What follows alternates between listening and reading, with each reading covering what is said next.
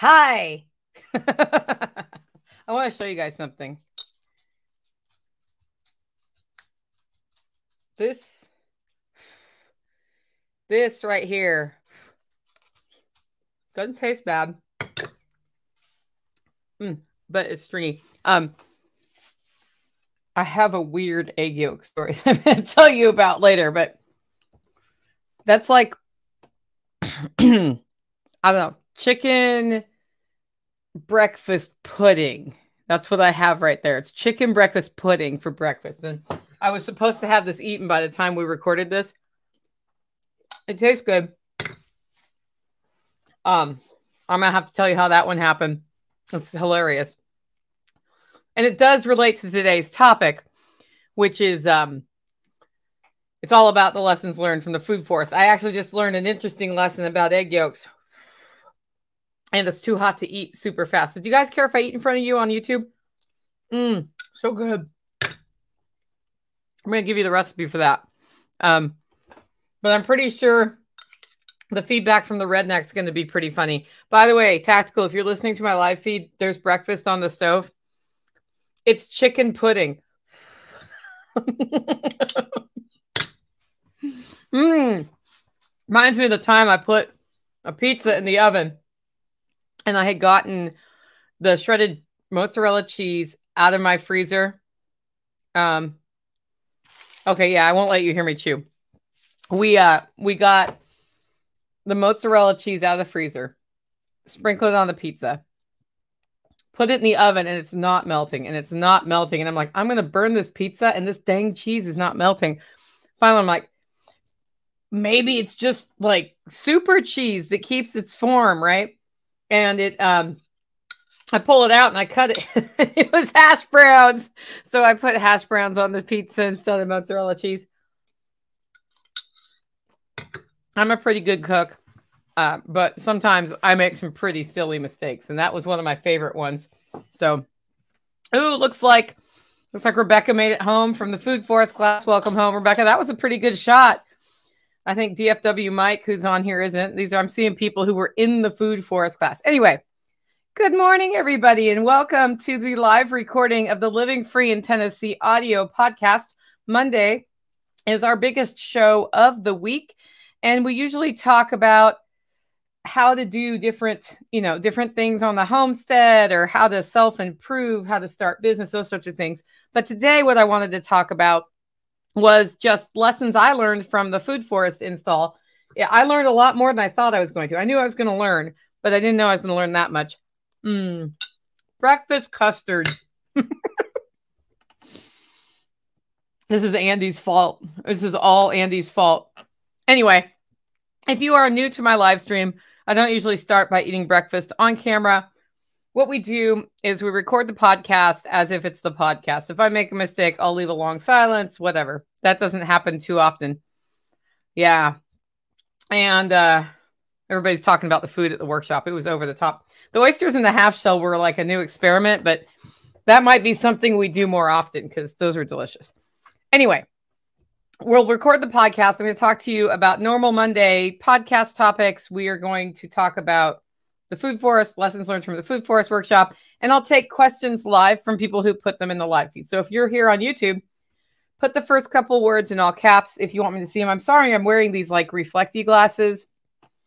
My house is still a little upside down from the food forest workshop, and I can't actually find my non-reflecty glasses right now. So you're going to get like cyborg Nicole today. Anyway, we'll do that. There will be a 5-second pause before we start. Now, if you're new to the channel and like what you hear, do me a favor, subscribe and hit that bell button so you can join us next time we're live. With that, I am going to get into the live recording of today's podcast, starting with a pause. So here we go.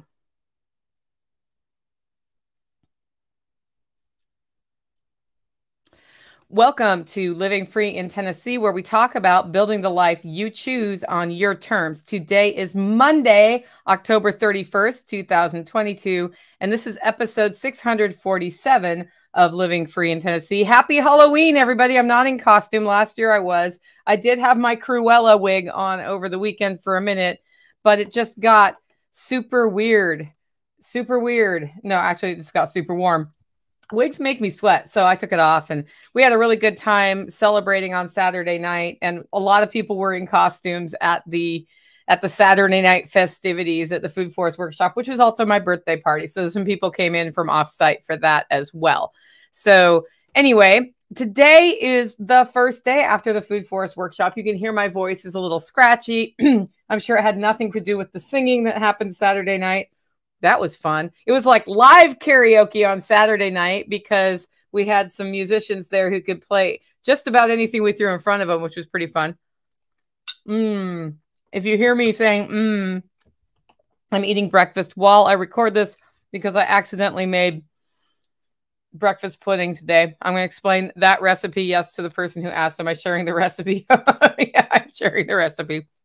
Anyway, it's the first day after the Food Forest Workshop. So we will be I'm going to talk to you about lessons I learned from the Food Forest Workshop. Everything from what we learned, trimming tree roots to shucking oysters, as well as a couple of other more esoteric things. Before I do that, though, I want to thank today's sponsor, and that is Paul Wheaton of Wheaton Labs and of Permies.com. Paul Wheaton has been doing a Kickstarter for what he calls the Garden Master Course. It's taught by Helen Athau. I don't know how to say her name. You think I would know this by now. Anyway, she used to teach the Master Garden course, which has a certain amount of required segments on Chem Ag. And so she took it. She is a master gardener who has learned permaculture practices, and she has changed the coursework around to be tapping into your existing ecosystems, to using nature to fight pests and losses and diseases, and to make a healthy, more sustainable approach to growing vegetables, anywhere from the backyard kitchen garden to commercial gardens, or also food forest, which is interesting because we did a food forest this weekend. Anyway, he's been doing a Kickstarter for that. There are 11 days left. And the more he pre-sells this video course, the more perks you get if you support it. So I've got the link in the show notes if you haven't decided to. At $50, you get the unedited course that she's already taught. If you go up to $80, you have an edited version, so they cut out some of the excess stuff. And then there are a bunch of levels above that. Every level you get additional perks, just like the Kickstarter I did for my coffee. If you want to learn more about it, there's a link in the show notes, or you can also go to YouTube if you're watching this live, and I just put the link in the comments if you're interested about that. It's also in the actual notes of the YouTube. Next, I want to tell you our live stream schedule for the week. 9:30 tomorrow morning. I'm doing the Wednesday live. Oh, wait, it's the first Tuesday fireside chat, right? So Jack Spirko will be on with John Willis and me tomorrow at 9:30, and we'll be talking about whatever strikes our fancy. If you had fortunes to send to me, like Chinese fortunes that we read on air, I have a few queued up, but not a ton, and I'm not going out to Chinese food tonight because I'm eating breakfast custard for, chicken breakfast custard. What a funny thing. It was so funny. It was like I started the live stream late for the people on the audio podcast because I had an unfortunate incident with egg yolks, and it resulted in what I'm eating now. So that live stream will be 9:30 Tuesday right on YouTube. I will also stream it to the SOE YouTube station as well as the Survival Podcast YouTube station.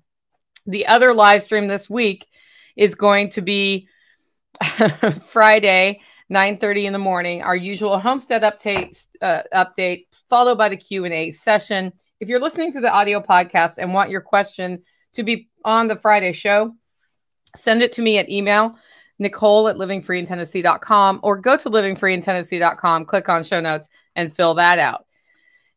Anyway, that is the live stream schedule. I do have an interview I'm doing this week that will publish on Sunday, but we're not streaming that one live, so you're going to have to wait till Sunday to listen to it. I also wanted to mention that next week I will be in Dallas, Texas with Jack Spirko of the Survival Podcast, helping him get ready for his fall workshop, which is a very large event. And I will not be producing shows next week. So Sunday is the last show I produce, except, did you know that there was a lost episode of Living Free in Tennessee? Yep. I lost an episode about 2 years ago, one that was recorded, and I thought I produced it, and then it was never produced, and then I thought the audio was gone forever. I found that episode. So the lost episode will publish next week. That's the only original episode you're getting. I'm not going to tell you what it is, but don't miss the Living Free in Tennessee lost episode next week while I'm at Jack Spirko's. Of course, I'll be back the Monday after that, probably sounding much like this because I will have talked all weekend long, and we will do our next usual Monday show. With that, it's time for the first segment of a Monday show, and that is Tales from the Prepper Pantry. This is where we talk about storing what you use and using what you store. And I'm sitting here at my desk, and there's these pouches of freeze-dried food on my desk. I have 2 pouches, lunch meat and blueberries. I freeze-dried these because when I travel, it's really handy to have snacks that I want to eat instead of buying food along the way. And those are queued up for me to pack when I go to Jack Spirko's. I will add 2 more pouches to that of freeze-dried chili. And that is what is in the freeze dryer right now. I am freeze drying some leftover chili from the workshop. I'm actually surprised we had leftover chili, but we did. So I threw it in the freeze dryer with some guacamole this week. I'll bag up a couple of servings of that. I like to travel with a couple of servings of things wherever I go because I have a weird allergy that isn't always easy to accommodate. And so if I'm somewhere and I'm at a restaurant, for example, and they can't accommodate that, I can just throw hot water on the food. I have food that I am not allergic to with me, and it works. And that's all about taking responsibility for your allergies. I had somebody here this weekend who has some allergies, and she had brought her own food and left it at her hotel. And, you know, I was like, you should just bring it here. She's like, well, I didn't want to impose by asking for hot water or whatever. And I was like, we don't care. You can totally, like, we'd like to not kill people here, general rule. And if you have an allergy, you need to bring your own food. I don't feel like you're dissing my food. And hopefully people don't feel that way when I have my little pouches of food. But that's one thing that having a deep pantry really helps you with is you can have ready to go things. You don't have to have a food freeze dryer to do it, though. You can just dehydrate food, or you can buy things and put them into packages, depending on how much or how deeply you get into food preservations. At the workshop, we served leg of lamb, salsa, pickled things, squash soup, chicken, and a whole bunch more, all coming out of the pantry, which is one of our goals when we do events here, is to try to feed people as much of what we produced here. And the food was delicious, as people in the comments are saying. I try to make the food as delicious as possible. You know, sometimes things aren't as good as people think they're going to be, but usually they're pretty good. And the one thing we served that I did not produce here was lettuce. I usually grow the lettuce for the workshop. That didn't happen this time because the schedule in October was fairly aggressive, and I just didn't feel like I could put the time into that. Watercress is at the perfect harvesting age. I've been looking at this patch all week going, I really need to get down there. I really need to get down there. I really need to get, today I'm going to get down there. I'm going to harvest some watercress, and I'm going to do that because soon it's going to hibernate for the winter. Once we start getting regular frost, it pulls itself underwater and then waits until it's warmer again to poke up again. So what I usually do, I try to have fresh watercress salads when it's in season, like right now. They say it's a liver cleanse. I am not making a medical recommendation, but I do know when I was exposed to toxic mold, I was really craving watercress. So we do that. And I figure, you know, when things are in season, that's when you eat them, right? There's a reason for that. So then the next thing is that I harvest it right before what looks like a deep freeze, put it in my fridge. It'll last about a week in the fridge. And then I also will chop it up and freeze a couple bags of it to put in soups and stews, because you can either make watercress soup, which I have a recipe for that, or you can put it in soups and stews as the greens. And so it's just another way to have, you know, some green bulk for things that you do. So that's all happening right now. We have another round of mint to harvest. So we had a freeze coming in, and the mint, I was pretty sure was going to get beaten back. And it did. When we had the freeze a couple weeks ago, the mint totally was burnt looking after that. But because we've had nice weather since then, it came back. So I'm going to do another round of harvesting mint because I like peppermint and chocolate mint tea. I served some chocolate mint tea at the workshop for people when it was a little cold at night. And that really, it's nice to be able to tap into the mint we've grown here and not have to ship a bunch in from the grocery store. I always will buy it at the grocery store if I run out, though. So I'm going to get another round of that gathered this week before I go to Jack's. And then I just dry it at room temperature. I put it on cookie sheets and let it dry inside my house. And then I take the leaves off the stems and put it in jars. And that's how I store that. We're starting meal planning for while I'm away, because what usually happens while I'm away, here's the deal. I'm running a homestead with another person. That other person does less cooking than I do. They can cook, but they do less cooking when I do. When I'm gone, they also do all the things I do on the homestead. And so I often find out at 9 o'clock at night that dinner has not been had. And so we've started like having a little meeting before I leave about meals. I usually cook a big stew, so there's leftovers for a few days, but just about what can be cooked quickly and queued up and where to find it, because I know where things are in my freezer and my pantry, but not, and my mom does, but the two rednecks don't. So we're going to have sort of a little like, what do you want to have? There's 7 days of food you need to cook while I'm gone. It'd be good. You know, you think about what you want for dinner in the morning when you get up, and it's a crock pot meal, and you put it in the crock pot meal in the morning. If you work till 7 o'clock or 6 o'clock or 8 o'clock, however long you work, it's ready to go in the crock pot. If you start thinking about at 8 o'clock what you're cooking for dinner, you might not eat till midnight because you're heating it up on the stove and blah, blah, blah, blah. And that's how we get out of sorts. That's why it's nice to think about what you're doing tomorrow in advance so that you're not catching up. That said, on more than one occasion, I have ended up at 6 o'clock going, what am I cooking for dinner? And when that happens, we eat late. Although freeze-dried hamburgers saved my bacon last week, right before the event. So we'll be doing that this week. And then I wanted to mention something I think is really funny. So I live in the country. We cook almost everything from scratch here. And I don't go out to eat very often because I have to drive 25 minutes to get to a restaurant. And then you wait for them to cook your food. And then you eat your food. And then you drive 5 minutes home. And by the time I've done that whole thing, I usually could have just cooked, eaten, been done with it. And I'm in my PJs, whatever, you know. Well, now this has changed. There's a marina by my house that's always had restaurants that aren't good. For 15 years, bad restaurants. So every so often I would give it a chance and I'd go over there. And then it would, you know, I would be like, wow, yeah, not going back there. But they always have new owners every year. And then this year, what's happened is a Mexican restaurant is there now.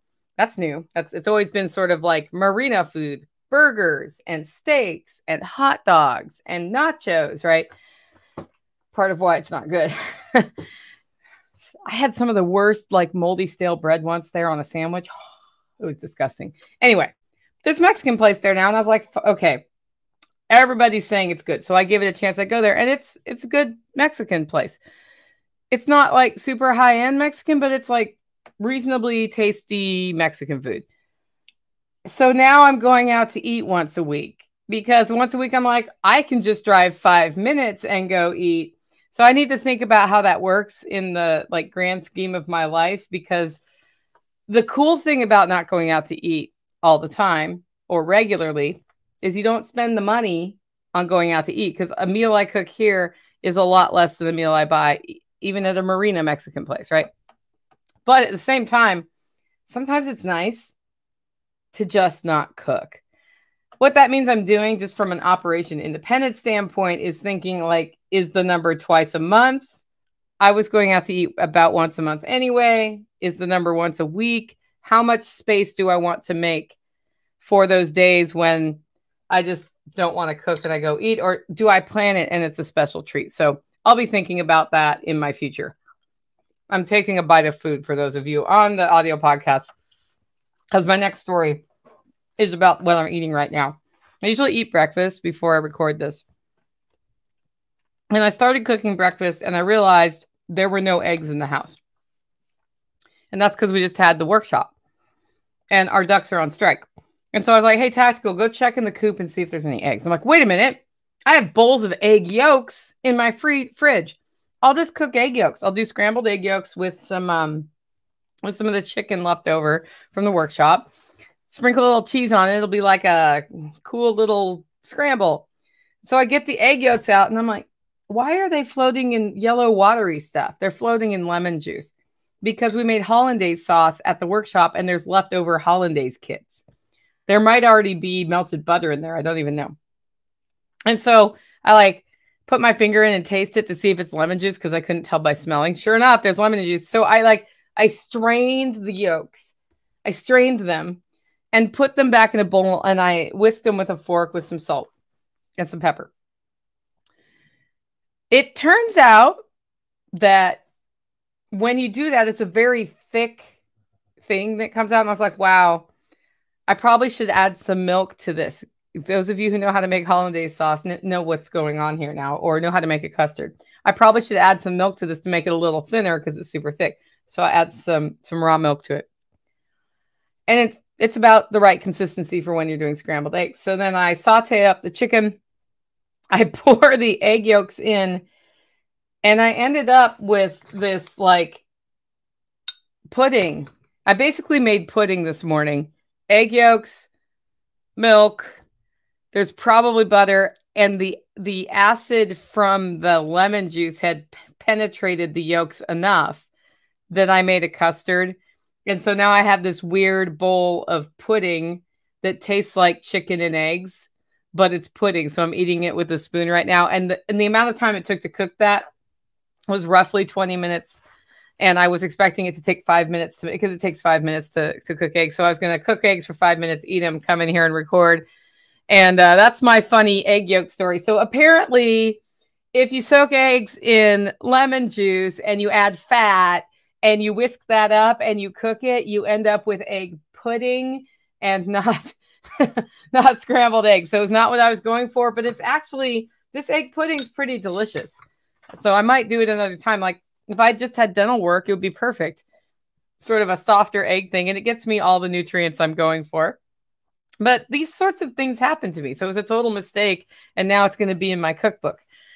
Lastly, I wanted to talk to you about black garlic. A couple weeks ago I guess it was a week ago, on the Homestead Happenings update, somebody asked me about black garlic, which I've only read about. I've never tried it. I've never made it. And I said it takes 40 to 50 hours. I am wrong. It takes 30 to 50 days. Okay, so what you're doing is you're taking the garlic and you're holding it at a certain temperature, and over time it turns black. The minimum time is 30 days. Other people like to let it go longer. And somebody heard that episode who listens to the podcast and mailed me a garlic fermenter. So we're going to start some fermenting. I'll do some videos about how to do it. And then you all are going to forget that I even had that episode or talked about it. And then 50 days from now, we'll taste it. So I'm looking forward to that. We'll be making black garlic. I have a ton of garlic here, so I'll be freeze drying some. I'm planting some. I'm going to make black garlic, and then I'll store the rest for garlic use throughout the winter. My garlic usually lasts into June before it starts growing again in sort of my root cellar storage. And I grew so much garlic this year that I have a lot of garlic. So in order to keep that trend going, garlic is one of the easiest things to grow. It doesn't take a lot of space. Like you could grow 40 heads of garlic in a relatively small space. You could do it in a container. They say to give it a lot of space, but you can give most garlic like a diameter 6-inch circle around each planting. So that helps you kind of understand how much space it takes. And if you plant it closer, it's just not going to get as big in the bulb. But this is something that if you want to make yourself self-sufficient in an area, you could make yourself garlic self-sufficient by figuring out how much garlic you cook with in a year. And if it's 1 clove a week, you need, 52 weeks in a year, 52 cloves of garlic. That means you plant 52 garlic teeth. That's like the piece of the clove of garlic or bulb of garlic. And if they all live, then you are 100% garlic self-sufficient. If you only use a head of garlic like every 2 weeks, you only need half that amount. You see how that works? So garlic is so easy to grow in many climates, not all. You can totally container garden it if you want to, or you can make a patch in your field. You want to loosen up the soil. And then when you plant it, you put about 4 inches to 6 inches of mulch on top of it. It can be leaf mulch. It can be straw. It can just be straight up wood chips. It likes nutrients. So if you're going to do straight up wood chips, I would put manure or something under that can add a little fertility to the soil. And you just let it go. You want to keep it weed free. In the spring, you go out there and look, you start seeing weeds coming up through the mulch. You get those out, you mulch it again. And then here we start harvesting our garlic in June. Some places it's not till July or August. It just depends where you are. Once it's harvested, you let it cure for 2 weeks. That means don't wash it, harvest it, leave the stem on if you can, lay it out in a dark place or a place not getting direct sun, preferably. So it gets light. I do it under my roof outside. You can build racks and hang it, or you can just lay it out so air can get around it. What happens during that time is the very outer layer of the garlic goes from something you peel like a banana to that papery stuff that you pull off garlic. And then it's ready to store. Then you cut the stems off. Just don't wash it. I will knock the dirt off, but I don't like hose it down unless I'm selling it to somebody who wants clean looking garlic. So I usually store it and it's got a little bit of dirt or dust on it. I don't worry about that because before I cook with it, I clean it. Anyway, it's very easy to become garlic self-sufficient once you know how much to grow. And then in Tennessee, elephant garlic, which is really in the onion family, and it's not garlic, but it tastes like garlic, it's perennial. So if you plant one and never harvest, it will propagate itself and you end up with this patch of elephant garlic. So that's something I'm actually going to go back in my food forest and be adding elephant garlic here and there, just because it's nice to have around. In the years where I've done poorly growing garlic, I've always had the elephant garlic, and the elephant garlic is in the yard and I can just run out, harvest it right away and use it. In fact, if you don't cure your garlic in June, when you harvest it, you can still cook with it right away. There's no reason. The only reason you're doing that curing step is for storage, long-term storage over the winter. And if you use it, you'll find out what it's like to peel garlic like a banana instead of just taking that papery thing off. So you'll just notice that difference, but that's the only difference. It still tastes delicious. And I don't know. I just love garlic so much. Next segment is the weekly shopping report. No weekly shopping report. I didn't see one up on MeWe.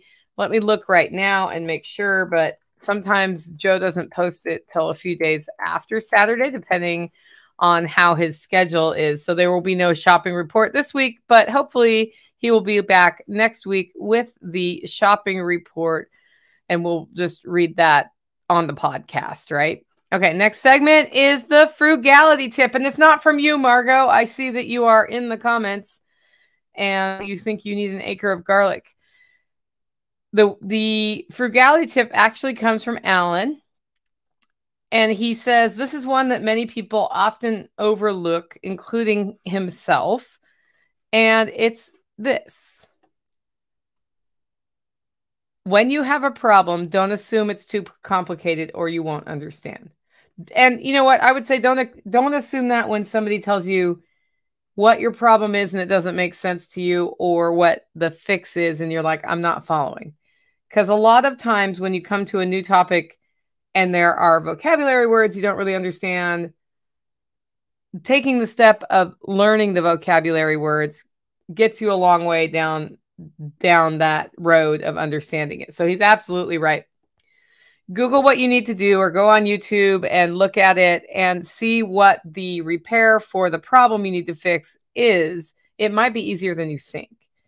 Try asking the question with more detail or fewer details, and that sometimes helps you get an answer.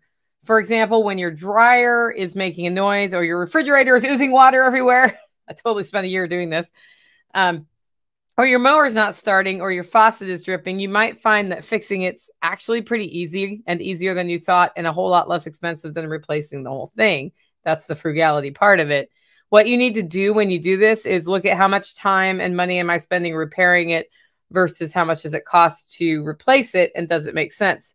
You may look into it and realize that you need some help, and then you'll be better versed in finding the right kind of help and assessing the quality of the help, and you'll be better informed to make wise decisions, or you may find out that you can fix it. So I think that's a pretty good frugality tip for the week. Thanks for that one, Alan. If you guys want to send me a frugality tip, because these are all sourced from the audience, from you people who are listening to me right now, send it to Nicole at livingfreeintennessee.com. And I think you heard earlier how to use my contact form, so I know you know how to do that. With that, it's time for the next segment, Operation Independence. This is where we talk about building local ongoing revenue into our lives. And this really started because I needed to transition off a more corporate style job. So the Food Forest Workshop is over and I made a lot of money, right? Right? No, I spent $2,000 on that. And it's, you know, people hear that and they're shocked. I'm not shocked at all. We didn't sell all 20 tickets. We had 20 people there, and some of those people were staff, right? So because I didn't sell 20 tickets, I didn't break even on that one. And I kept the student count low on purpose because I was coordinating it and wanted to have a manageable group size just 2 weeks before Jack Spirko's workshop, which is a much bigger group. And B, because I knew we'd be standing outside with class instruction. I either was going to have to amplify Nick, or we needed a small enough group that they could all see what was going on. And that worked out well. So if I had sold out, we probably would have broken even. But here's what I see. I spent $2,000, and had I done the Food Forest install without doing a class, it would have cost me about $2,000. So I spent the same amount of money I was going to spend anyway. 2, I have a lot of great new relationships because the students came there and we spent time together. Because, you know, there was a lot of time around the campfire. There was a lot of time over meals that we could talk. There was time in the morning. Like, we sort of started a little later in the day than we could have, just so we had time to talk over coffee. Because what I think is really important about events is getting to know people. So that was great. And I have a food forest now, right? I have 15 fruit trees that will give fruit for me or my livestock or whoever to resell over the next few decades. And it's a long-term food forest that's not likely to be chainsawed down unless I die and sell this, you know, this place gets sold to somebody who hates trees. Plus, there are a lot of other benefits of the food forest that you'll hear later in the episode. So while that is not something that earned me money, I think the long-term value of that $2,000 is well worth it, because a lot of seeds were planted both from a networking standpoint and relationship standpoint with people, as well as seeds, actual seeds planted on my property that are helping to move this towards the long-term vision. The other thing is I am headed to Jack Spirko's next week, and that's a whole nother chapter. So we'll jump into that and talk about that probably right after I get back. Woohoo! Now it's time for the main topic of today's show and the reason you joined, and that is lessons learned from the Food Forest installation workshop we did this weekend. I have been wanting a food forest here for probably 10 years since I first figured out what a food forest was. My first year here, the first thing I did when I moved in, before I knew anything about anything, was plant trees that are now dead, fruit trees. I have one tree out of that lived. And it's because I didn't really know what I didn't really know. I had planted trees in Portland, Oregon, and this is a totally different climate than Portland, Oregon. I didn't look at my soil quality. All I did was say, I know what you do when you move to the country. You plant trees because it takes 5 years for you to get fruit. So you might as well plant them now, and then 5 years from now you have them. And there was a lot to do here. But, you know, putting 3 to 5 trees in was no big deal. So I did that. It was a failure, but I did it. Except for that one pear tree. I have an Asian pear over there that actually has given me fruit. Last year I trimmed it way back, so it didn't give it to me. But next year we'll be back to getting fruit from that one. And then I learned about permaculture after homesteading here for a while. And then I realized I had made a lot of decisions that it's not that they were wrong, because I always say I made the wrong decisions. I made decisions that slowed my progress to the vision for this property by not knowing what permaculture was simultaneously while I was trying to invent a new way of setting up your homestead that was basically permaculture. I was trying, like in my head, I knew that there should be a way for one system to feed another, and to return your surplus to the system, and to have your homestead work for you rather than you work for your homestead, right? And I called it modern homesteading. And the funny part about it is I was trying to invent permaculture. And then I learned about permaculture. I was like, great. People who know a lot more about plants and hydrology and the ecosystems and animals have spent many years perfecting this design science called permaculture. And now I don't know what to do. All I know is it's a lot of work what I'm doing right now. So I brought in Nick Ferguson to do a half-day consult.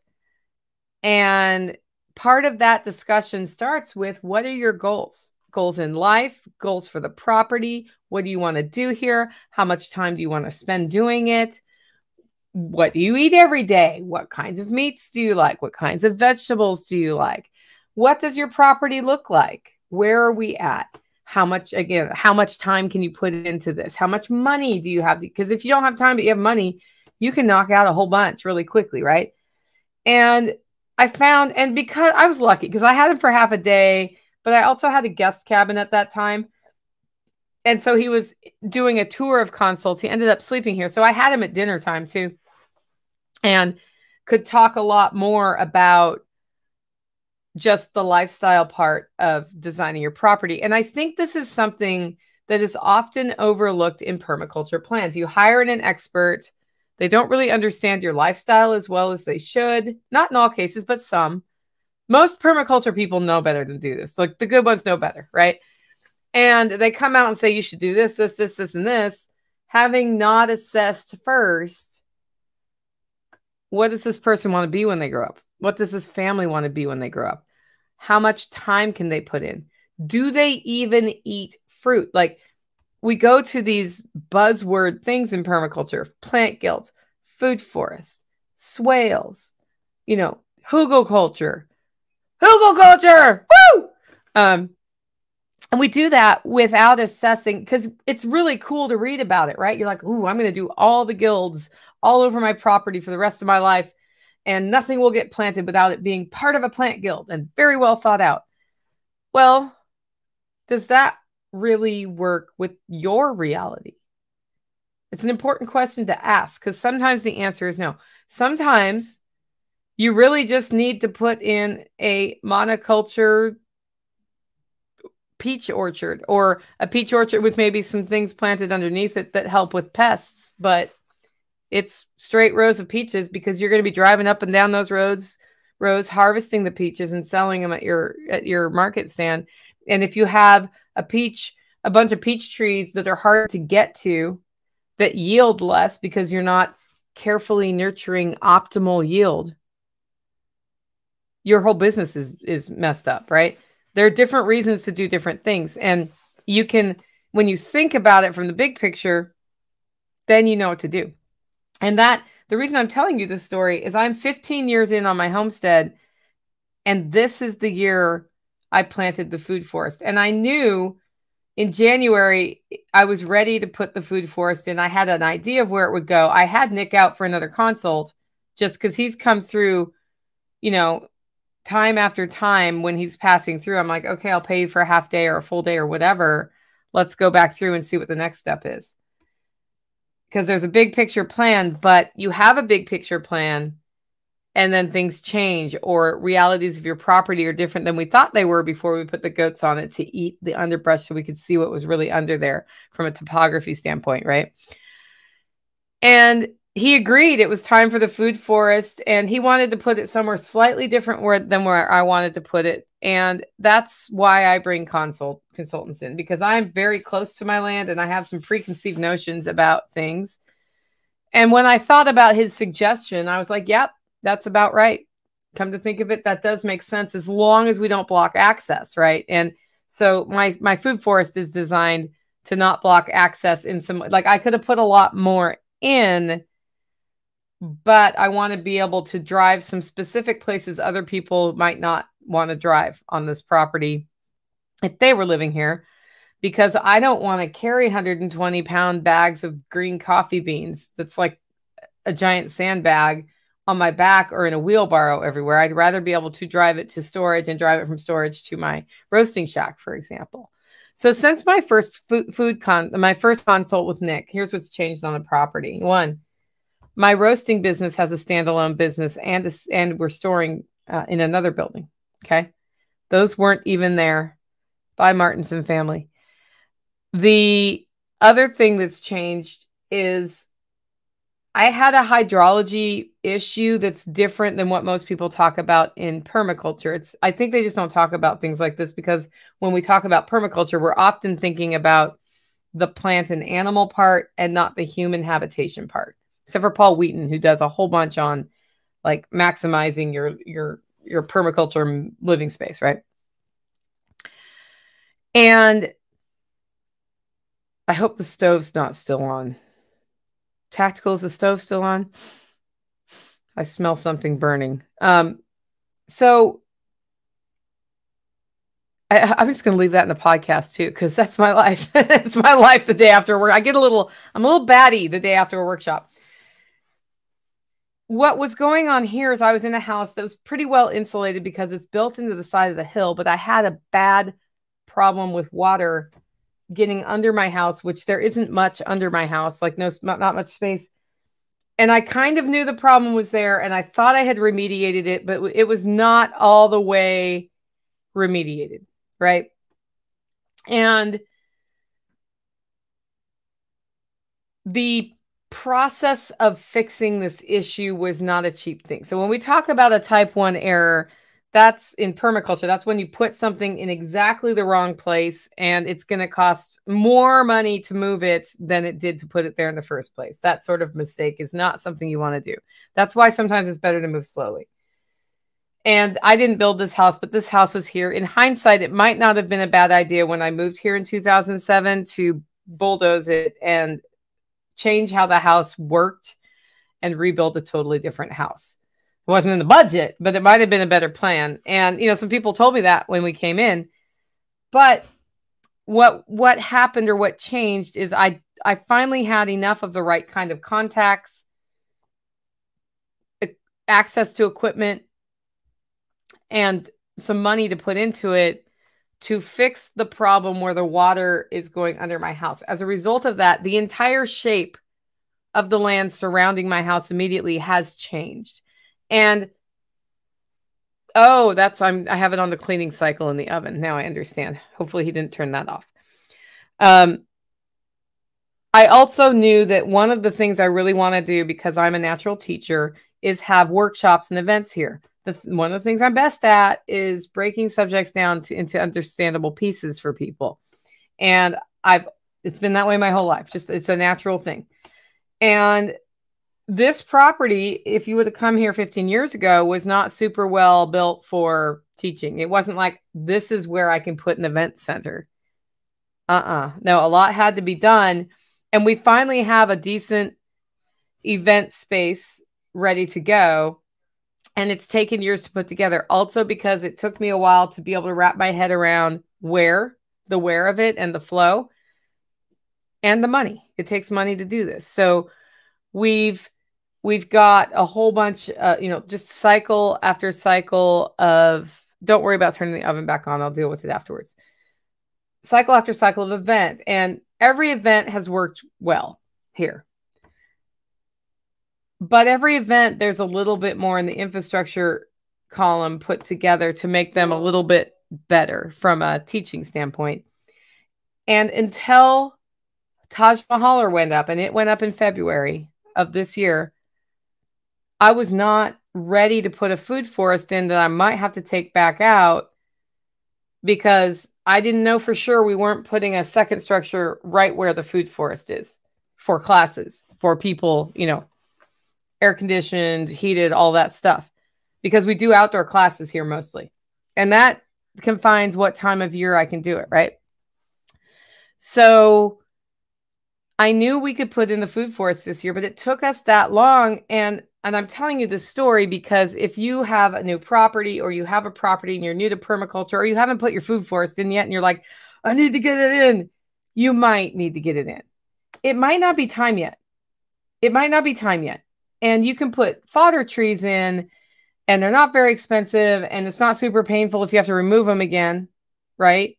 Because it's easy to propagate those. But if you spent $500 on fruit trees and other things that you put in, and they've been growing for 10 years, and then you realize that's in the wrong spot, it's kind of a bummer, because while you can propagate those trees, they're just coming into their own. You know, they've been giving you fruit for 5 years, maybe, unless you started them from bare root. And little ones, you know, like I got more mature trees to go in mine, because one of my goals is to have production sooner. And if waiting another year gets you to where you're confident that's going to be where it needs to be, or if saving enough money to pay a consultant like Carrie Brown or Nick Ferguson or Billy Bond, or I guess William Bond usually does their consults, or anybody else who can come give you that outside eye. Cliff Davidson in Tennessee, he just did a consult for a listener and she loved it, right? Mike Vertreese is pretty good. I don't know that he does consults, but he does good things.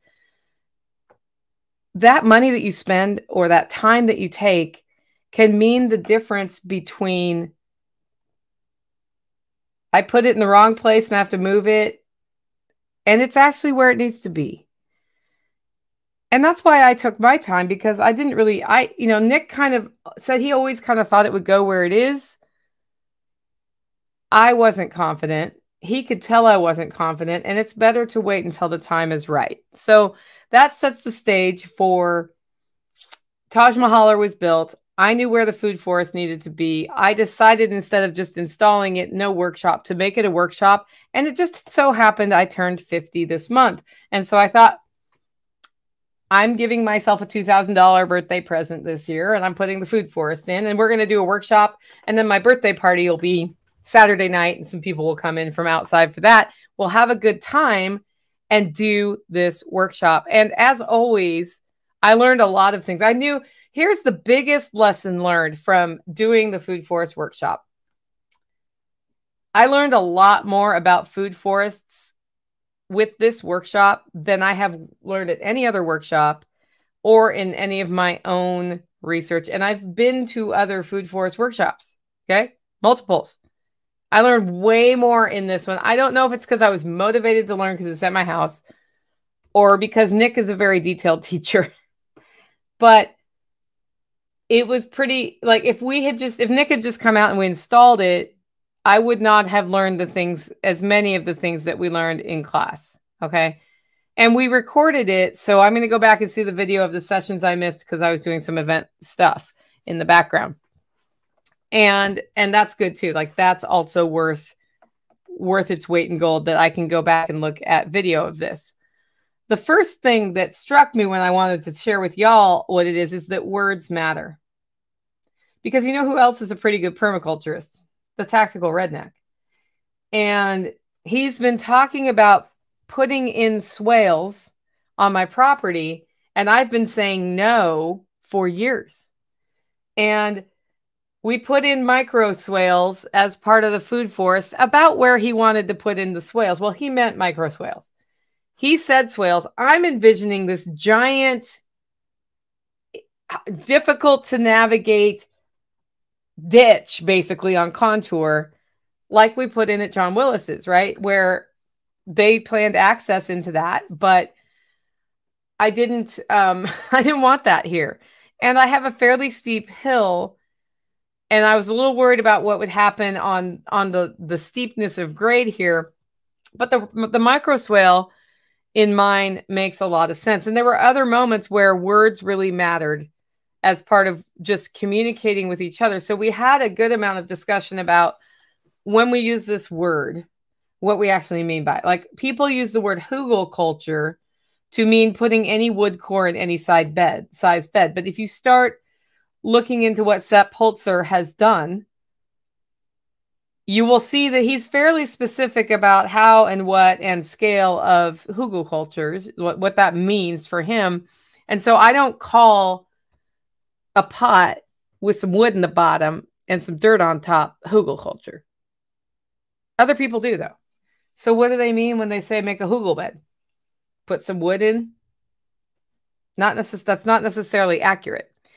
And the cool thing about the micro swales, which is coming up in the comments right now, is they made that section of my property more accessible, not less accessible, because there are now some more flat areas to walk through. So it's easier to walk. And that was part of why we did that, right?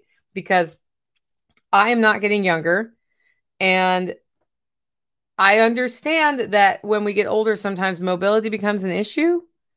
And so part of the design, I was like, I don't want to design it for Nicole today. I want to design it for Nicole when she's in her mid-80s. And if I don't get to mid-80s, fine. We've designed it for some other chick who lives here in her mid-80s, whatever. And it doesn't hurt me now to have something more accessible. I'm more likely to go maintain it if I can get there. Part of the hillside garden issue that we were solving when we did that was I couldn't get up there to do anything anyway, right? So I didn't go there.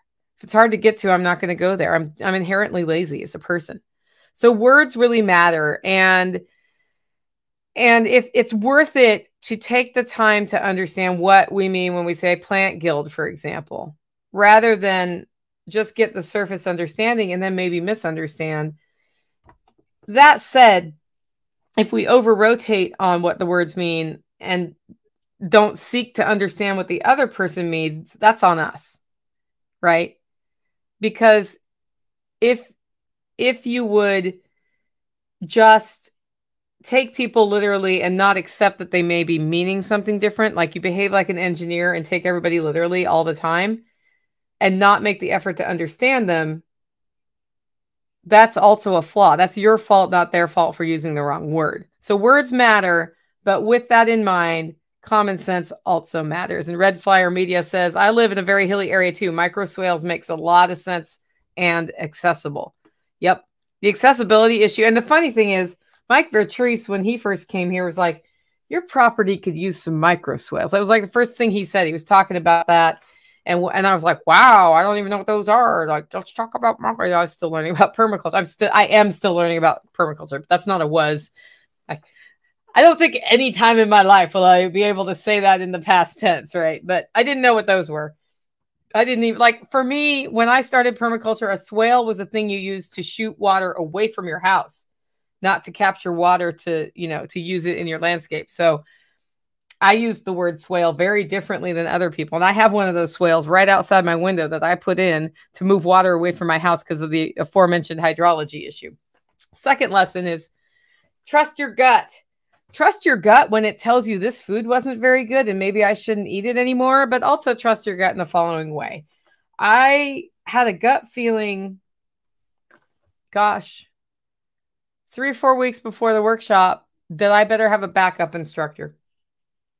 And so I reached out to Strong Roots Resources, who is on this live feed, and I was like, hey, can you be the backup instructor just in case something goes wrong and maybe you can help along the way, that sort of thing. And he said, sure. And I didn't know why I thought I needed that, but the week of the workshop, it was not Nick who got sick, but the other instructor on the water project got sick. And it turned out Strong Roots Resources knows permaculture and water stuff.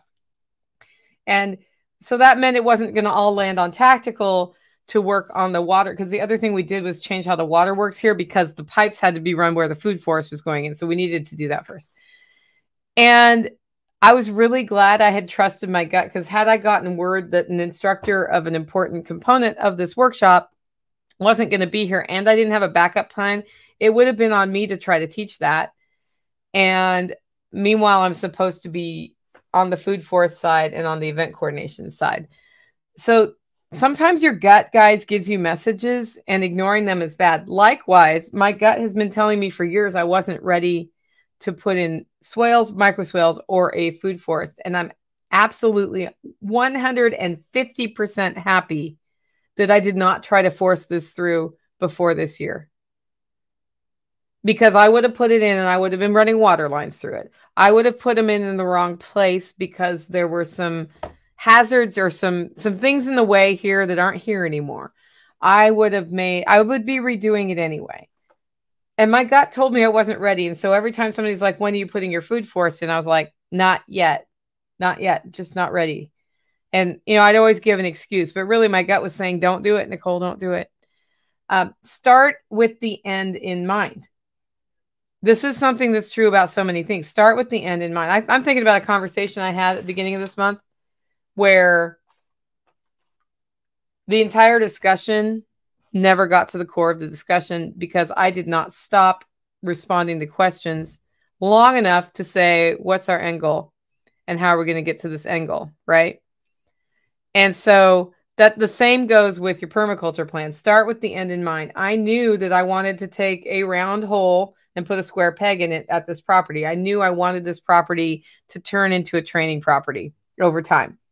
And that it was, you know, not ideally suited from a infrastructure, parking, topography standpoint for that. That said, I can totally illustrate what you can do with challenging topography here. And so that actually makes it a great training place once we get over the whole infrastructure thing and that you have to walk up steep hills here. So start with the end in mind and stick to that. It's worth spending more time thinking what the outcome is that you want than you think. The next one is, this is great. This I would have never learned had I not done the workshop. And that's very detailed instructions on how to do root trimming. Now, Nick would have showed me that and I would have thought I absorbed it. But there's something different that happens when you're teaching a group of people a thing versus one person a thing. And I think what happens is you go into a little bit more detail. Plus, the trees I sourced had some pretty gnarly root things going on where they were like square knots that they tied among themselves and needed to be trimmed. And that root trimming segment was worth the whole weekend because that alone, like how to prepare your trees to put them in the ground and how to plant them in the ground, it took a lot. I think it took us an hour to plant that first tree, maybe 45 minutes. And that was not digging the hole and planting the tree. That was just getting the roots trimmed appropriately, showing how to place them in the hole, how to, you know, like what shape hole to dig, all of those things. And because there was a lot to learn about what you should and should not trim off of roots, right? There were a lot of things in that component that I found extra valuable because it was something I've never done. You know what I've done? I've done what almost everybody does with trees. And that is, you know, pull them out of the pot, identify where the crown is, rinse off the root stems, and bloop, in my hole in the ground I have prepared, and then make sure I don't bury the soil too tall. I've never gone through and trimmed the roots. And my trees have lived, but I would have given them a much better kickstart had that happened. And there were a couple trees here that would have lived a while before they died. They would have lived years and then died, but they were going to eventually choke themselves out the way their roots were. That's particularly like in bare roots, it's important to plant it properly, right? But they come with already trimmed roots usually. In a potted plant that's, you know, 8 feet tall, it's almost always the case that you're going to find a root gnarl in the pot because the poor thing's been transported in a pot. You don't know how long it's going to be there, right? Even if you do it right from the nursery, you don't, like, it could have been sitting around for 6 months getting watered and twirling around itself in that pot. So it is a really interesting thing that we did there. And then tree trimming. So this is dumb. I've read so much about tree trimming. I trim my trees. I learn better when somebody shows me, and Nick's a really good person to show. And so he did a whole thing on trimming trees that was like live and in-person trimming trees rather than from a book or a YouTube video. For me, that was huge. That was a huge takeaway, right? And with that, I have more confidence in trimming. Plus, it's captured on video. So now that video for me is something I can go look at and be able to just refresh myself rather than I'm trying to learn this new. And that goes back to what we talked about earlier on the vocabulary, right? You kind of understand the word, then you see it in action, and then you do another pass and you're like, okay, now I understand the word. And then you realize the next week you don't understand the word. And then you go back and you learn it again and you try it. And over time, if it's a complex thing, it solidifies the concept. For me, trimming of trees is not intuitive. For other people, it is. And Red Flyer Media says, I feel like I have the tools to convince my son to use his spare acreage for a food forest. That's great. Let me know if that goes in. Probably need to do a food forest workshop there too, because that's a whole nother region. Probably a whole nother set of challenges.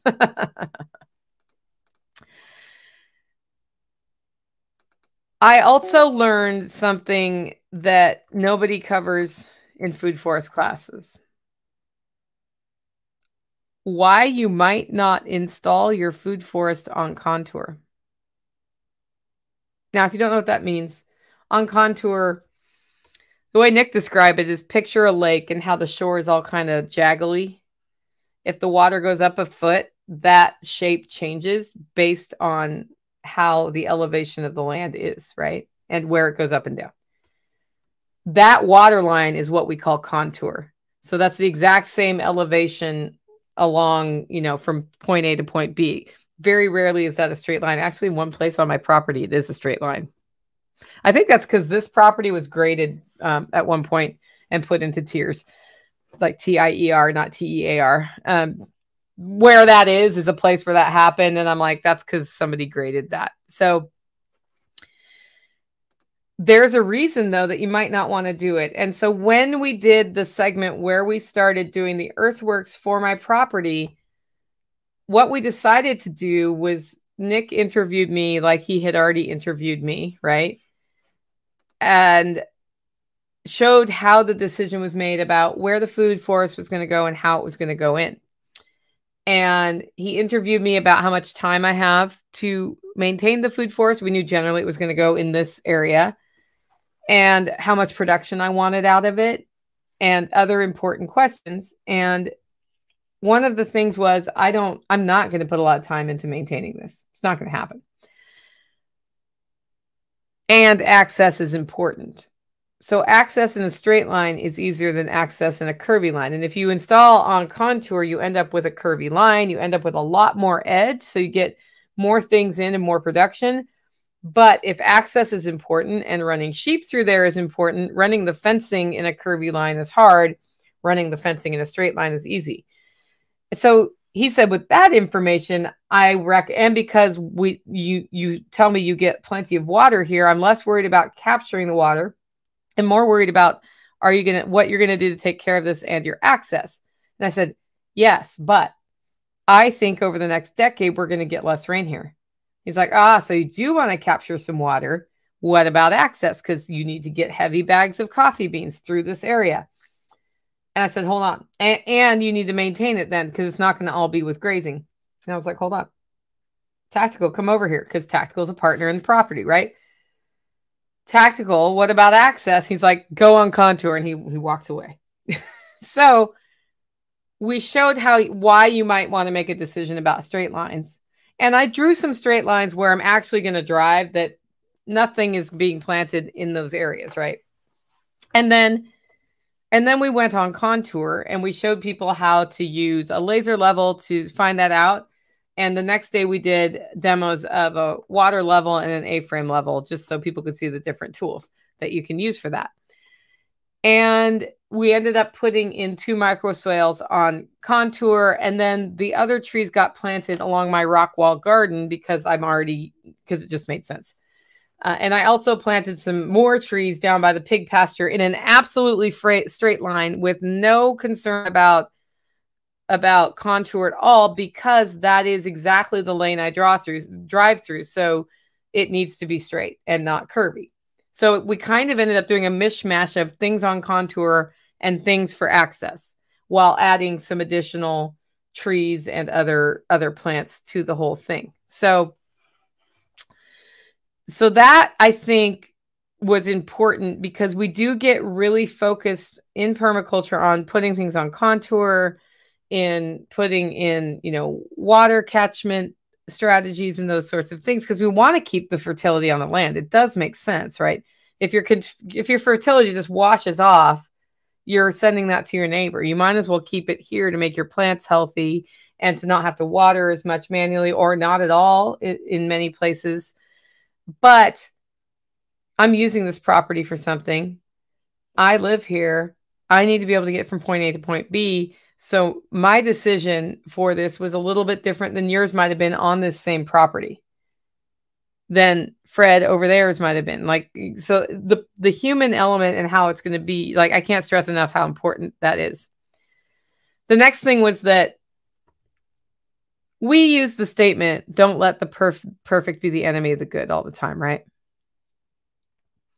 Perfect actually equals failure.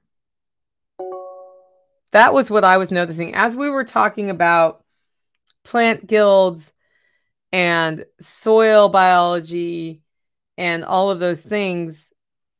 Nick did something that many permaculture teachers won't do. He talked about when you might want to actually bring in outside inputs that come from chem ag to balance a system, which is very controversial, as opposed to just using all like ruminant, etc. sorts of inputs. His opinion is he'd rather see you grow the tomato with Miracle-Gro your first year and have some success and get excited about it and keep growing tomatoes and gradually become the super hyper organic gardener, than start out trying to be the perfect organic gardener, have a really hard year, not get a single tomato, and give up.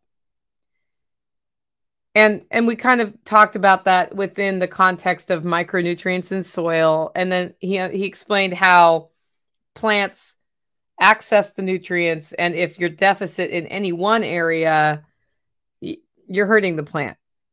And that made me think, actually, when we try to be perfect, which we all aspire to be the best we can. I aspire to that. I'm sure you do. If we get stuck in pursuit of the perfect, we are setting ourselves up for failure. And that goes back to, like, starting with the end in mind, right? Is this getting me closer to that end or not? And can I let's say I want a food forest and I want it productive in 5 years. Perfect would be to source all of the varieties of trees that I exactly wanted and get them as bare root trees, probably, and have everything ready for them and get them in immediately the day they arrived.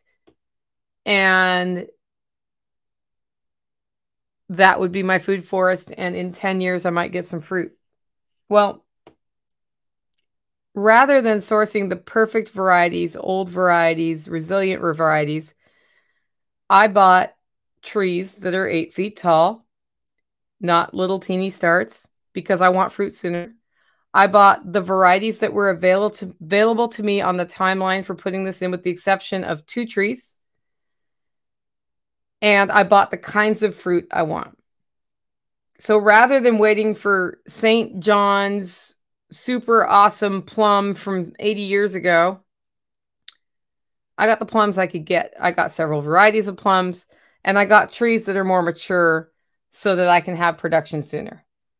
Because my goal is not to have to wait 20 years for this to be mature on a natural timeline. My goal is to get stuff out of this in 5 years. And I didn't have an unlimited budget to buy fancy trees. And B, you can't find everything on the timeline you need necessarily, right? So the 2 trees I'm waiting for, so there are 2 placeholders right now. I want some sort of old-fashioned crabapple, because what's available in the store are crab apples that make you a tiny little pea-sized crabapple. And my memory of crab apples growing up is that they're the size of a large cherry tomato, like You don't even call them cherry tomatoes. You like those big ones or a little bit bigger. Those are the ones I want. Because if I'm going to have crab apples, I'm going to get crab apples. I don't want pretty flowering crab apples.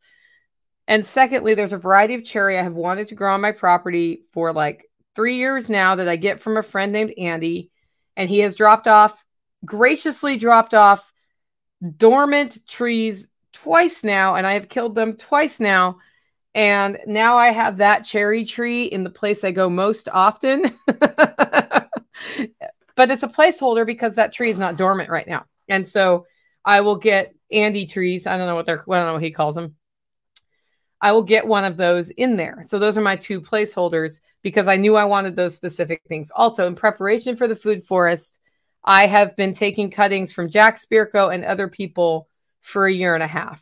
And I have thornless blackberries from Ryan. I have strawberries from Ryan. I have goji from Jack. I have wineberries from me. I've been taking copies of things on my own property. I now have comfrey from like 4 people that I'm going to put out. And then next time somebody else is putting in a food forest and needs comfrey, I'm going to split my comfrey because I had some here, but not enough to do the whole thing. So I have a lot of variety of stuff that just came from me sourcing things from other people.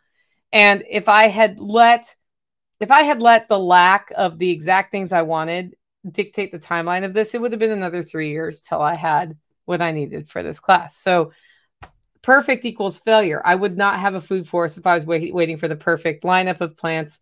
Likewise, we do this to ourselves in our lives, right? We had somebody at this event who is running a business they hate.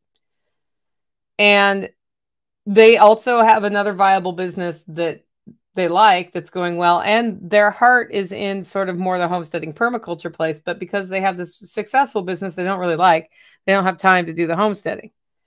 And when I heard that story, I'm like, I know who you are because I had talked to this person before. And I just got a note from that person saying, you know what, all the way home, I'm getting ready to start and I'm going to make significant changes in the next 2 weeks.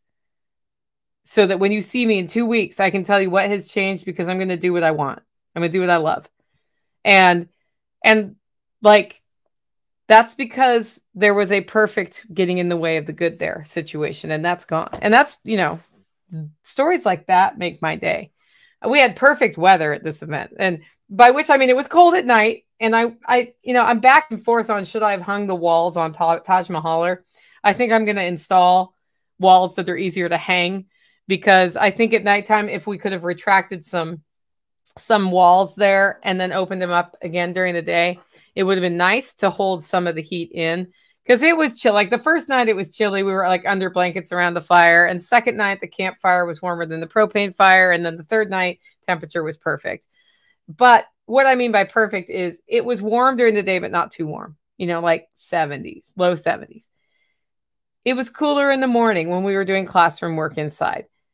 It was cool at night, and it did not rain until the food forest was in, and then it rained. So we planted all the plants and didn't even have to water them in. And it was just a pleasant amount of rain for the campers, so it wasn't like I'm floating in a raft. And then they left, and then we got a whole lot of rain, and I got to see one of the things we did with the micro swale was some roof runoff goes into that one micro swale, and I saw it actually do that. So we connected a different drainage thing we had going with that micro swale so that we could shoot water over the other side. And I may eventually do some gentle contouring because it is an area we drive through to bring it back towards my another area where I have some things planted. I think a big lesson was that limited attendance yields closer contacts. And I see that Strong Roots Resources, who was there, that's Carrie. This weekend was a great example of what happens when cooperative effort is put forth. So as a result of the class, something that should have taken 1 day to put in was by 4 p.m. on day 2, not all the way in and not even close. Because we were doing things like spending an hour figuring out learning how to trim roots and dig the proper hole and all of that stuff. And then at 5 minutes past 4, after we had done a lot of learning, I started digging holes because I thought, you know what, we're probably not getting the whole food forest in. We're going to get this one micro swale done, and that's cool. I'm going to dig every hole I can today while I have motivation and energy to do it, so that tomorrow when I'm finishing by myself the installation of this food forest, I don't have to dig holes, because digging holes is the worst. And so I went to the hardest part of my property that I knew was the hardest part to dig a hole, and dug that hole first, so that every hole after that would get easier, right? I dug enough holes for some people to plant some trees up, and then I started digging down in the rocky clay. And I just like concentrated on digging holes, and I wasn't really looking around. Well, here's what happened while I wasn't looking. All the students were like, we have about an hour and a half of daylight left. And they just like went into full on Hulk mode. It was like, oh, we're going to get all the trees in. And Nick was walking around putting, you know, the plant guild plants out different places. And by the time it was dark, at the end of it, I was on. So the 5 hardest holes to dig I was 3 holes in, starting on the 4th. And Carrie came down because he had gotten done with that area. He was dying. He dug that hole and the next hole. So I didn't have to dig my last 2 holes. I was getting tired. I was like, I'm taking a break and getting water because I'm like dying right now. And I came back and he was just finishing the 2nd hole, which is pretty darn cool. So I look around and it's like buzzing of activity. Everybody's having a really good time, super energy. Here's what's going on at 5 o'clock when we're still working. Oysters in the half shell are coming out. Cocktails are being served, like all of that. And everybody who's like really into the planting part is like, nope, I'm going to wait till I'm done. So they weren't even out there having fun. They were determined, as Rebecca says. Yeah, they were totally determined. They're like, we're going to get this in before dark. And they did. We got all the trees in. We got all the plants in that Nick had thought about. The only thing that didn't get planted were some flower bulbs that I had put aside that I wanted to plant somewhere specific. 1 tray of rosemary Nick didn't know about. And the cover crop seeds. And those, you know, like those things, I had the rosemary in by noon the next day, and I still haven't gotten all the flower bulbs in because I'm still deciding where they all go, right?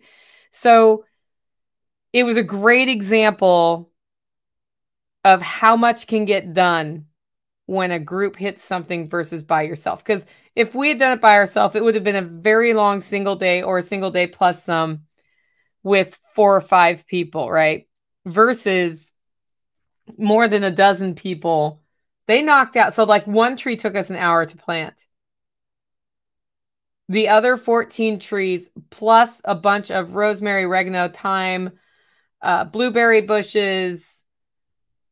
Let's see, the grapes are not in because I don't know where I want them yet. I don't remember what all. Rose bushes, hydrangeas, like all of that went, and all of the daffodil bulbs, because my food forest has some non-edible stuff because I like pretty flowers. So that was another thing. When you do your food forest, you can put non-edible things in there if you like them. And I like to gather cut flowers and put them on my table. And I get wildflowers, but I've always wanted hydrangeas to be alive here, and I've never kept them alive. So I do have one that's alive that's this big. I managed to eke it through the drought this year. So that they got all the rest of the trees done in an hour and a half. So think about that. If it would have been just like Nick and me planting trees, he would have been doing 2 trees to my 1 probably, because I'm slow at the root part. And it would just been hours and hours and hours of work. So that was, and when it's kind of like they talk about the Amish barn raising. Like when a group of people get that Hulk energy going on a project and everybody knows what they need to do and they're just doing it, it's work, but it's fun. The energy that you generate and we play off each other, it's super empowering, and you can see that you're making progress and you can feel a sense of accomplishment. And it's like, we did this. These people are going to come back to my property in 2 years and see the transformation and be like, I did that. And that's pretty darn cool. And that's where when Rebecca's saying, I'm trying to, convince my son to put in a food forest, right? That's why I'm like, do a workshop, because you'll get that there. If you do a workshop, it's not so much about the free labor, it's that energy. And just think about all the positivity that is just instilled into those trees and into those plants and into the land, right? I think it's really Strongest Resources says I gave a pep talk to those hydrangeas before I planted them. Yep, good. Thanks. I believe that when we put more positive energy into the world, we get that back. And when that many people give positive energy to your food forest, think what you will about it, and that being magic or whatever. I think it matters. It matters if you look at a plant every day and say, you asshole, versus right on, I love you, grow, you can do it, you know. And it sounds like it sounds like a bunch of BS, but I really think it's important. When I think about the size of the class we had, I said at the beginning, like I had a few tickets that did not sell. I'm actually really glad they didn't, in hindsight, because this size for this application was perfect. We probably could have handled 2 more and still had the same thing happen. But if we would have maxed out for the original head count I was planning for, it wouldn't have been as good, because we would not have gotten to know each other as well. And, you know, I think about the person, there was somebody there who's pretty new, just finished a PDC, younger, starting out in life, and got to come to this class after taking a more theoretical course and see the practical application right at a time in this person's life as they're deciding, what am I going to do with this? I know I like permaculture. I know I like this sort of thing. How am I turning that into my life? Right? I would not have known that whole story if I had not had enough time to talk to that person. If we would have had 10 more people, I would have had some of those conversations, but certainly not as deep. There was somebody here who has a decent sized piece of land in a different zone than mine. And they had this really well thought out permaculture plan that they paid for somebody else to give to them. And they looked at the plan and they're like, the next step is to give feedback to the planner, to the designer, and come up with the final design. And they looked at that at home and were like, I feel like there's some things I want to change, but I don't have the confidence to know if I'm right or not. You know, like those sorts of things. That person came to this class, got to spend some decent amount of time with Nick Ferguson looking at the plans, because Nick, when he's here, right? Take advantage of that. And I remember at the beginning, this person told me, I really think the number of these super tall trees that they want to put in there is wrong for what I want from the property, and told me why, right? Sat down with Nick and then told me later, yep, not going to have those trees, you know, and it like gave a lens through which to evaluate the plan, confidence to when that person now talks to their designer, they can say, okay, I see you put all this here, but my goals are this. So I think we should have fewer of that kind of tree and some of these other kinds of plants or these other access areas. I'm not going to go into the why on that one. That happened because there was time because we went into the class into a lot of like, be careful about why you decide to do things and what you put where. And because Nick could also be like, yeah, I see what you're saying there. There were people seeking motivation to follow their passions. I've already told you that story. That person, it came out of here just like empowered to go do what that person wants to do. And there were a number of people, there were lots of people here who came to this workshop. Food forest is interesting. I kind of want to learn about it. Or I already know everything about food forest because I've been to like 5 workshops on this. The real reason they were there was to come to Tennessee and find a place or look and decide if they want to live here and meet people in Tennessee. And they did. I think the big lesson is that relationships you make in person are the foundation of all things. And I don't mean like you have to come to a food forest class to have good relationships. I mean, in all parts of life, think about the people who have made the biggest impact on your life and the people you have impacted the most. Most of the time, you know that person in person. It's because of an in-person meeting. And so when you put yourself out there, and as a homesteader and a permaculture person who likes to be outside by herself or with a few very trusted friends, on her property in the middle of nowhere. It's very easy to set up a personal ecosystem of people that's only a few people you see every day. And if you never leave that circle, you never get influence from outside that circle. You may get a little bit online or by watching something, but you basically never get outside a very narrow circle. When you get outside that circle, by giving yourself exposure to in-person interactions, sometimes you get hurt. But more often than not, what you have are more opportunities that if you notice them, you can help somebody or they can help you, or you learn a thing you didn't know before that you really needed to know. And that's important. I learned that I miss rock and roll. Ani and Toby were here. We played music. I'm like, yep, I'm going to be singing rock and roll again. I haven't done it for 15 years, really. I mean, I've sung karaoke, but I haven't like just played in the band or anything. That's going to happen. I don't know how or when or how fast. But that's a piece of me that's pretty important. Even if I just write music here by myself again, write more rock songs and produce them, that's good enough. I do like performing them, though. So that's probably not how that's going to go down. I learned how to shuck an oyster.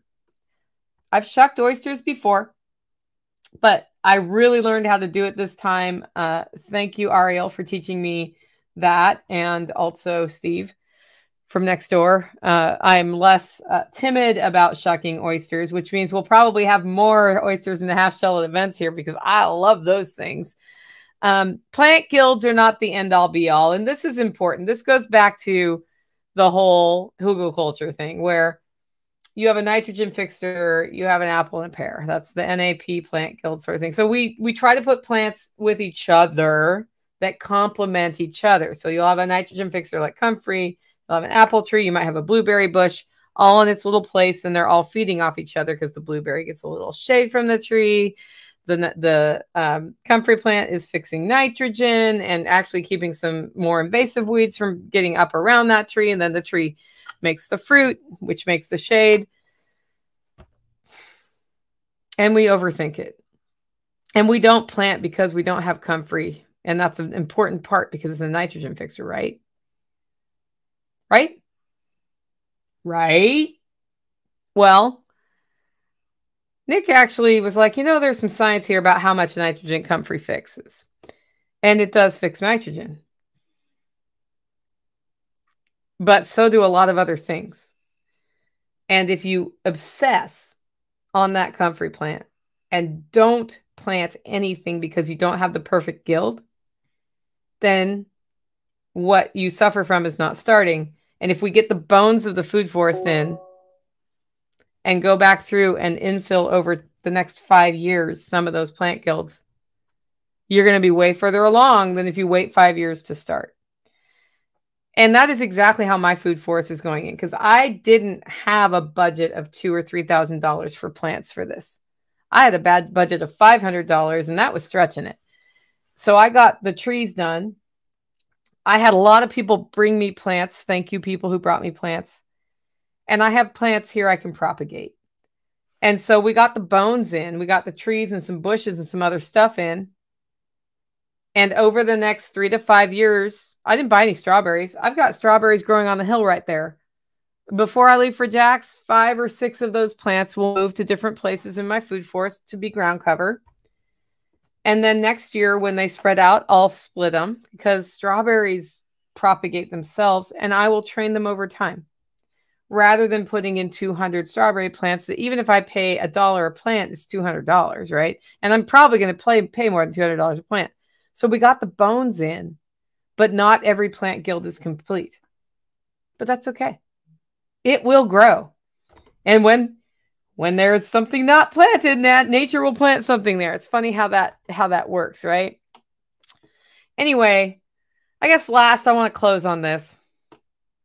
Andy makes some pretty darn good eggs Benedict. He made homemade Canadian bacon and eggs Benedict. Like it's a rare person who's willing to do hollandaise sauce for a group of people. And Melissa, you made great poached eggs. She was really nervous about that. She did a great job. Melissa also can knock out some chili and makes really good German chocolate cake. I think the thing that makes the events here work the most are the people. And that's the staff, the attendees who help, the attendees who come and didn't know they were going to help and end up teaching us stuff we never knew we didn't know. That's what makes them great. That's part of what made the food forest great. And I will always have the memory of this workshop as I watch the food forest grow. And those of you who helped on this, next time you come out, go visit that food forest. You can be proud of what you did. It was a great class. And yes, Josie, we will be selling the class eventually when we get it. I don't have it on a quick timeline for production right now because it's a busy fall, but we're putting a video together. We're putting a video series together on that. With that, if you like the show and want to support the work I'm doing here, you can do it in 2 ways. 1, get your Holler Roast coffee at hollerroast.com. 2, consider becoming a member. Information on that is over at livingfreeintennessee.com. With that, guys, go out. Make it a great week.